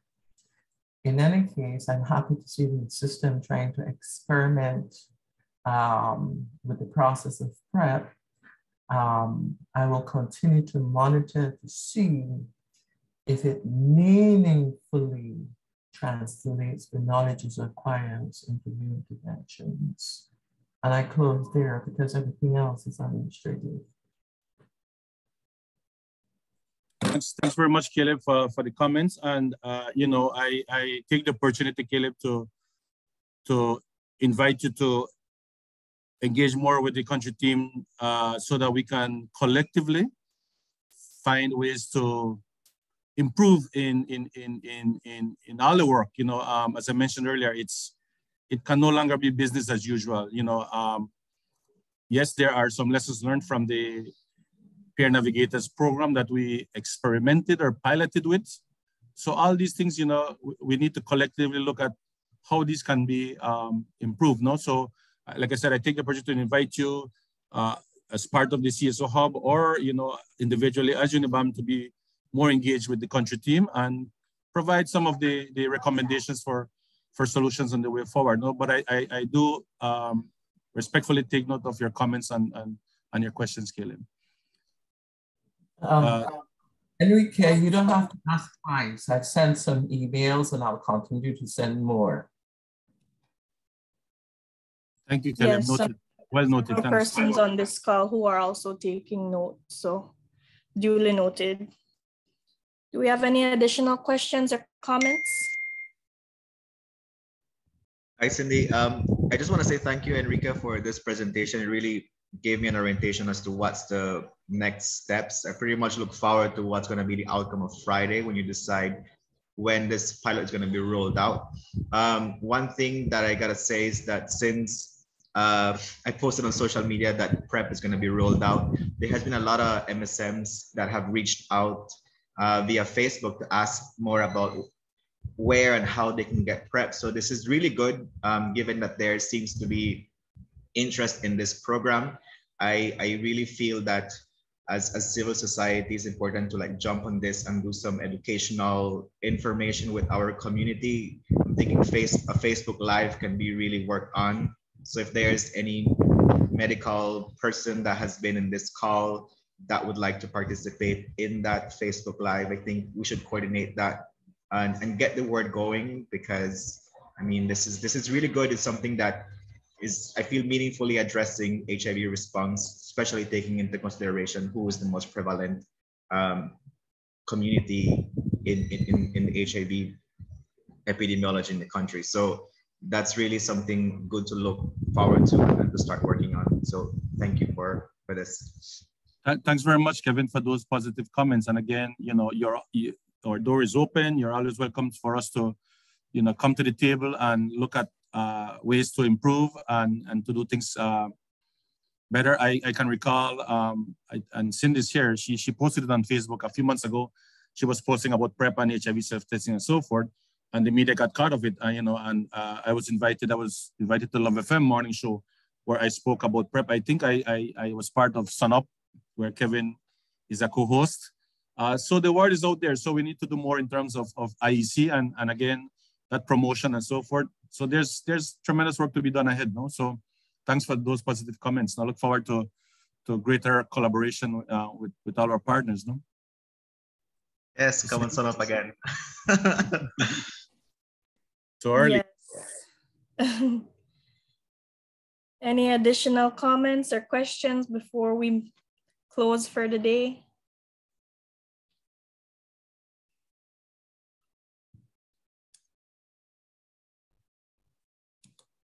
And it's not for the day, actually. This is day 3. I think it's been very informative. I think there was a lot of information, but a lot of important information that we all needed as we move toward the piloting of PrEP, you know, and its eventual rollout. So, well, it's our last day in this, so maybe I don't know if we can get Sandra, colleagues from PAHO. Yes. That I was just some final remarks. Dr. Omar, sorry, Cindy, Dr. Omar has a question. Who will be responsible for showing the responses, the comparison? Dr. Omar, Timothy is helping me. Timothy, we're unable to show the responses of yesterday, but we have today's response that maybe Timothy can show. Timothy, are you there? Hi, Dr. Singh. The results should be on screen now.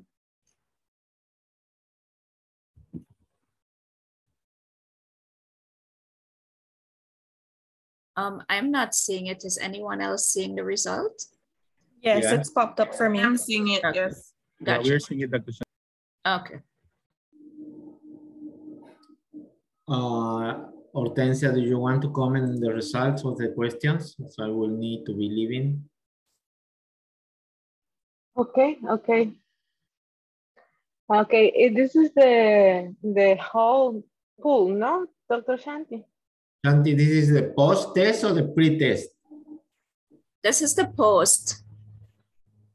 Yeah, at this point, we're unable to share the pre with you, Dr. Omar, but this is the post. Okay, in this first question, is all the following persons are eligible to PrEP except. This question has a single choice, but I can see the whole, okay, now. Dice, as HIV negative bisexual man who has frequent condomless sex act. We want to know with this question, who is the person who are eligible for PrEP except we look in the except. Who in this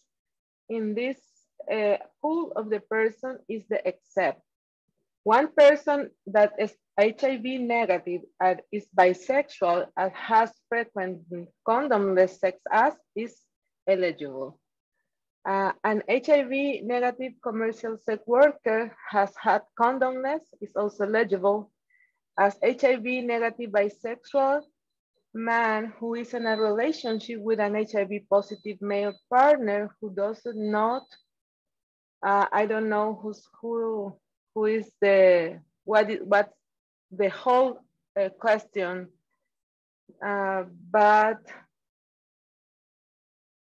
I tried to find in my computer. Dr. Shanti, I can see the whole question. Okay. In the first question, we look in the except.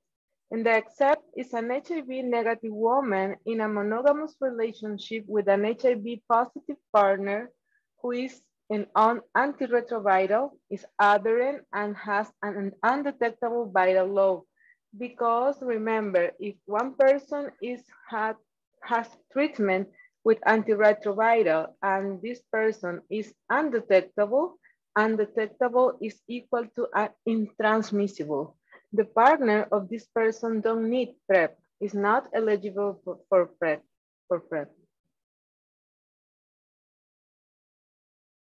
I lost the pool. Dr. Shanti, help me. Timothy, are you there? Can anyone else see the pool? It's still up for me. It's still up for me. For me, it's gone.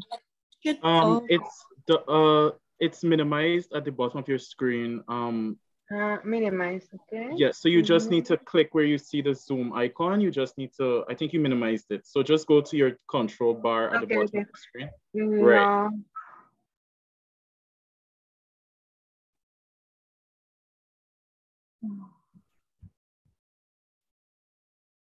Look for pool. No, pool. I am not capable to see There's an icon that's the pools.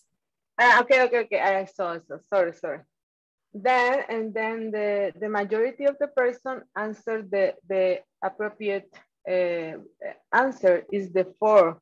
Is a HIV negative woman in a monogamous relationship. This is not eligible for PrEP. In the second, the most common side effect among persons using the WHO or CDC recommended PrEP regimen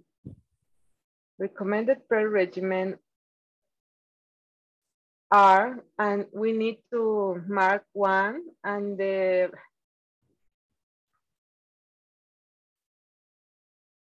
majority respond rash, drowsiness, and headache. The correct response is nausea and headaches and flatulence. This is the most frequently adverse effect. In the third one, all the following are contraindication of PrEP except. We are looking the except, remember. Pregnancy and breastfeeding is a contraindication for PrEP. This is except. Is a not contraindication for PrEP, correct? Because all the other and be HIV positive or has an impaired renal function or has signs or symptoms of acute HIV infections are a contraindication of PrEP. My concern is this 33% of people respond that accept the first one. We need, maybe is the way of the question was constructed, but in this question, we need to know we are looking the except. One person that is HIV positive is not eligible for PrEP. One person is HIV positive needs antiretroviral treatment, linkage to the care, to the continuum of care, received triplet therapy antiretroviral. The fourth question said, before an individual can initiate or continue PrEP, she or he must have a recently documented HIV test that is negative. In this question is correct. 100% of the people respond correctly. No, maybe in the previous question was the way that was constructed. I want to believe that. In the fifth question, once initiate PrEP cannot be discontinued. 22 persons respond true and 78% respond false. We need to remember PrEP is not a treatment. PrEP is not antiretroviral treatment. PrEP is an intervention for decreased risk in the person who has high risk of acquisition of HIV. It's a person who at the moment is not sick. And also the risk can be different or seasonal risk. And in this case, we need to know is false. PrEP can be discontinued when the person wants to stop PrEP or the situation change. The majority respond okay, but we have 22% of the people to need to clarify this. The sex, this trans woman on hormonal therapy should not prevent them from initiate PrEP, provided that there are not existing contraindications. This is okay. Trans woman can receive PrEP. The only recommendation is we don't have enough evidence to recommend them on-demand PrEP. Transgender women, when we receive hormone, they need to receive or daily PrEP, no? And this is the majority response okay by 22% of the response is wrong. Okay, how frequently should one conduct HIV testing and ask questions about symptoms and acute HIV infections? The appropriate answer is at least every 3 months, okay? We need to emphasize this. How frequent, and the 8th question, how frequent should one evaluate renal functions? We know in the Omar talk about this, and the guideline of the WHO recommendation said at least every 6 months, yeah? But in the moment, we are in the updated of this, and maybe in a few months, this recommendation changed, but at the moment, it's at least every 6 months.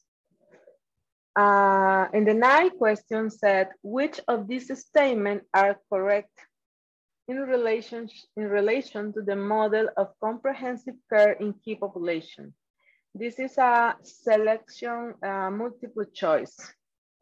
And in this question, you can answer 3. The appropriate 3 are, it is important to take a complete medical history that includes sexual history. Also, a rapport should be achieved before asking a specific question about sexual practice.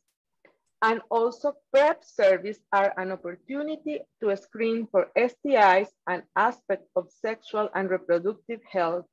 That, these are the 3. Is a little concern, 22% of the people still believe the conception and value judgment of the health worker is the main thing to be able to convince people, because we talk a lot about our judgment, our values are not the main thing in our clinical evaluations. In the 10th question, in relation to HIV testing answer, we are looking the incorrect. Incorrect. We need to, I try to understand when we ask in one question, the incorrect, we need to read very careful, because HIV self-testing provide a definite diagnosis of HIV infection. That are incorrect, and this is the majority.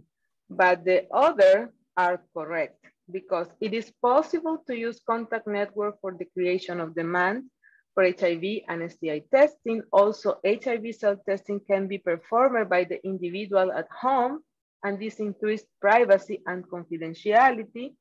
Also is correct, it is possible to use a dual HIV syphilis testing to maximize diagnosis opportunities. And also HIV rapid test can be offered and performed in community setting by training lay provider. The first one is the incorrect, because we need to remember HIV self-testing is a screening. And if one person is positive, it's necessary to follow the national algorithm for confirm the HIV infection. If you have any question or need clarification about this, I try to turn on my camera, but not.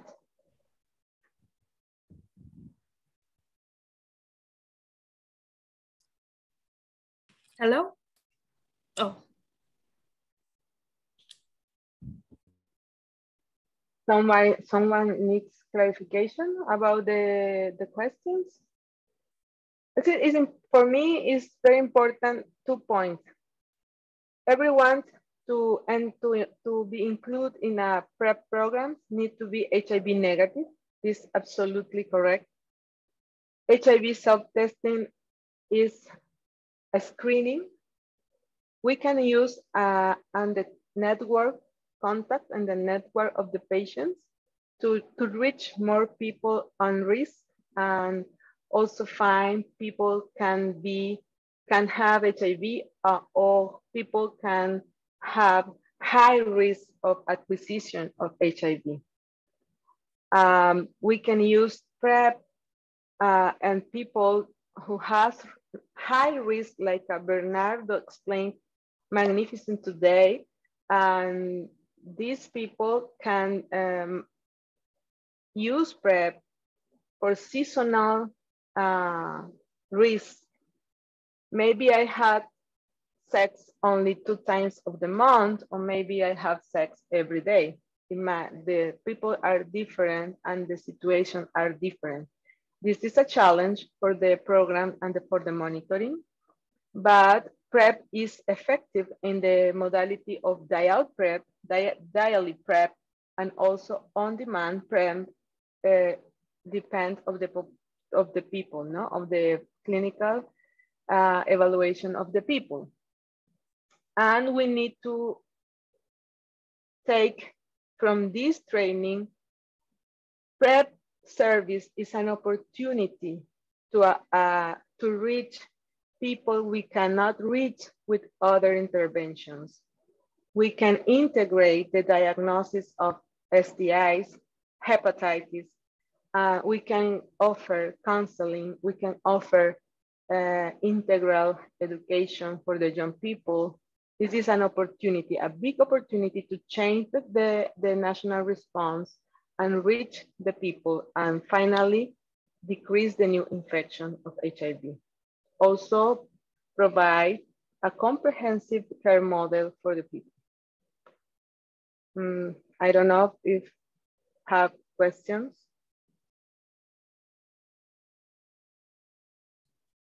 Any additional questions, or was everything clear?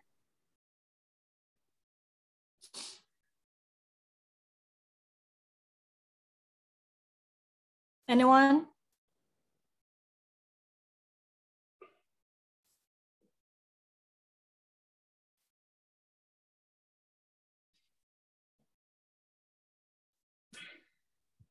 Comments? Cindy, I want to say something. Sure. If this PrEP service, or even though the national response to HIV can be done just from the Ministry of Health.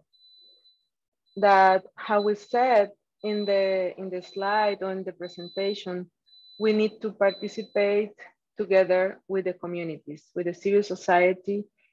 Civil society is very important to addressing the structural barriers like stigma and discrimination, and also to reach the people, the experience of the peers, training peers about the efficacy and also the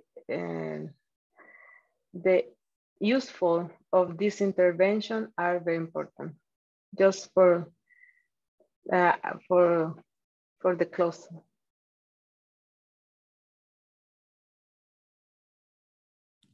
Indeed, indeed. Like everything else, it will take community effort.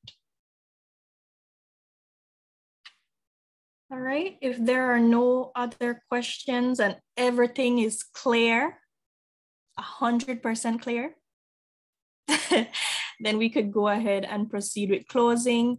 I'm going to call on, at this point, any of my colleagues, either from PANCAP, PAHO, or the National AIDS Commission, to provide any final remarks before we end.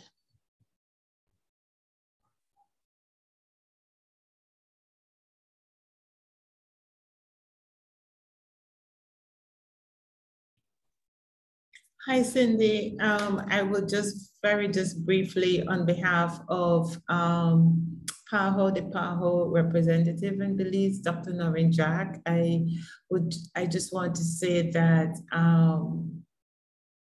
to thank all the participants for participating in the 3 days training. I think the participation seemed to have been very good with the number of persons who have participated, and also to thank my other colleagues from the PAHO headquarters for their commitment to the process and for facilitating the sessions over the last 3 days. And also to reinforce that PAHO is committed to the process, and through the country office, we will continue to provide the technical support and the guidance to the country for the pilot phase, and hopefully eventually the rollout based on the monitoring and evaluation that started. So thank you very much. Thanks to everyone for participating, and also I must say thanks to PanCap for the ongoing collaboration, and we do look forward to the next phase, which will come out of this workshop, and for the possible outcomes. Thanks a lot. Have a nice day, everyone. Thank you, Ms. Sandra. And I know that Dr. Tran has her hands raised. I believe she wants to ask a question relating to what she put in the chat. How are they going to be able to obtain the recordings and the PPTs? I don't think that should be a problem. Ms. Jones, would participants have access to the recordings? And the presentation? Right. So I hope you were recording for today. Yes, I see it is recorded. The recordings will be shared as well as the presentations. Exactly. And they will be shared, I think, from PanCap through the National AIDS Commission and the Ministry of Health. Yes, thanks. Perfect. And yes, we could definitely facilitate. Ms. Enrique, go. Yes, Cindy, thanks. Again, colleagues, on behalf of the chair of the National AIDS Commission, Dr. Giovanni Solorzano, the entire National AIDS Commission members, our very esteemed partners and colleagues at the civil society, I want to thank all those persons and agencies that made this possible. I think it was an excellent 3-day training. I personally enjoyed the training. So I want to thank personally Sandra from PAHO's original office and her colleagues that presented during these 3 days from headquarters. I also want to thank PanCap, Dr. Shanti Singh, Timothy, who is controlling the poll. And like I said, everybody, all our partners who made this 3 days training a very successful one. So thank you very much. And we look forward to further collaboration and ensuring that, we do things the proper way, with proper guidance as well. So thank you very much all. Thanks, Cindy, as well. Great job. Thank you. And on that note, we end our final training day. Have a wonderful rest of the day, and we look forward to your continued collaboration. Bye.